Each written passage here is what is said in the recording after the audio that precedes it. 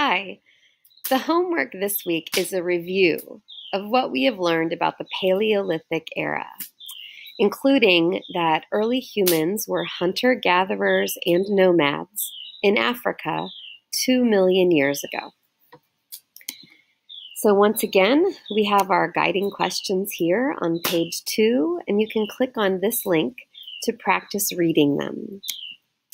We have the same vocabulary as before on pages 3, and you can click this link, and page 4 has a YouTube video. On page 5, you will type these 10 sentences that are over here. Do all that Monday. Monday, you will also click here to take a Paleolithic vocabulary test. Make sure you click Submit. Page 7 is Tuesday. So there is a YouTube video here that you can watch. Remember, you can add subtitles in Swahili or Spanish, sometimes Kinyarwanda, and French. And you can click here to have me read this to you. You will type in answers here and here. That's what that green icon means. And on page 8, same thing. Same video, same paragraph, 2 other questions. Also on Tuesday, you will type here what you notice in this picture. So any words you know. On Wednesday, by then I will have showed you how to use Britannica School. You will log on and you will reread the article, and you can translate that into a home language and then also listen to it in English.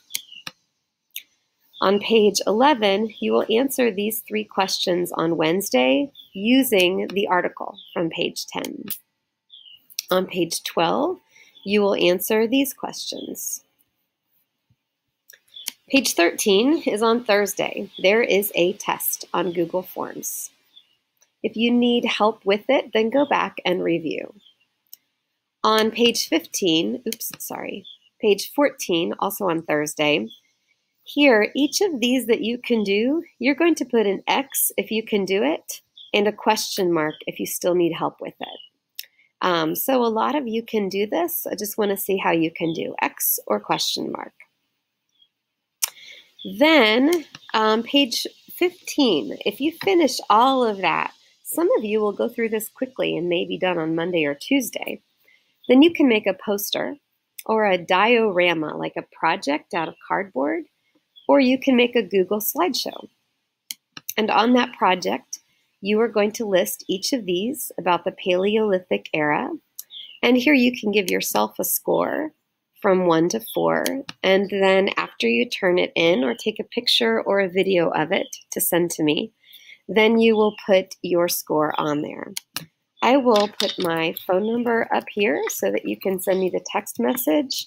And I will put my email address here so that you can email that to me also. And that is it for this week. Hopefully you will let me know what you have learned about the Paleolithic era.